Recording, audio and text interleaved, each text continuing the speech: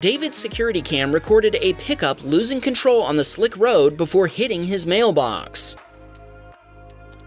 Okay, maybe hitting wasn't a strong enough word. The pickup completely obliterated David's brick mailbox, and the impact spun the truck 180 degrees. According to David, the young driver was frightened and not thinking straight, so at first he tried to flee. He didn't get far before high-centering his pickup on the wreckage of the mailbox he'd just destroyed. After getting stuck, he was on the hook for the $1,300 that his dad had to pay David for the damage.